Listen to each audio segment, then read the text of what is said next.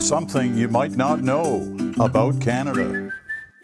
In the United States, it's all about the Benjamins, but in Canada, it's all about the Queens. The pink queens, that is. Hello, how are you? The magenta monarch is featured prominently on the Canadian $1,000 bill, which was removed from circulation in the year 2000. Like I had $1,000 bills in my hand in those days. Well, apparently there are still almost 1 million of the $1,000 bills still in circulation today. That's nearly $1 billion in hot pink cash. $1,000 bills are popular with criminals. Well, because of their lightweight and high value.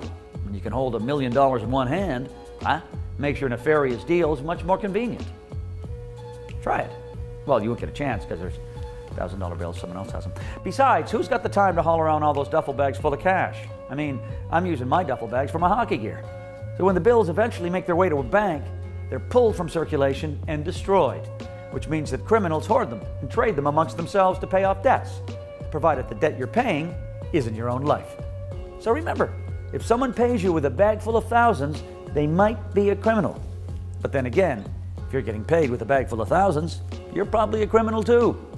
And that's something you might not know about Canada.